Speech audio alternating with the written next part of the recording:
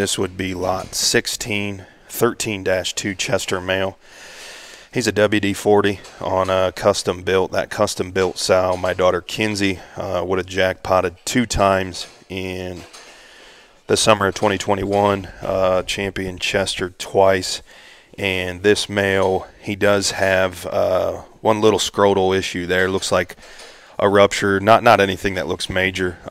Maybe a cryptorchid that's got a little bit of a rupture. We'll have that fixed by Todd Price shortly after the sale on our account, and he will be healed up, and we'll take him to his rightful owner. But again, this would be lot 16, 13-2 Chester male.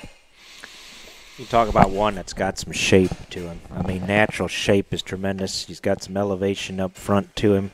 I think one that's probably would fit them NSR events coming up. I mean, you can take Chesters and you take them to CPS and NSR events, and I think this one has potential to be really good show prospect. Barra there, Expo, and then you've got Louisville coming up and all the CPS deals.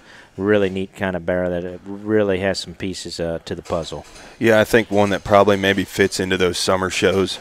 He could certainly be fed and managed for a state fair, but probably his best destination is, like Ben said, any of those summer shows, the NSR or the CPS. You can show any of the breeds now, and I certainly think he feeds into one of those pretty easily. Again, that would be lot 16, 13-2 Chester male.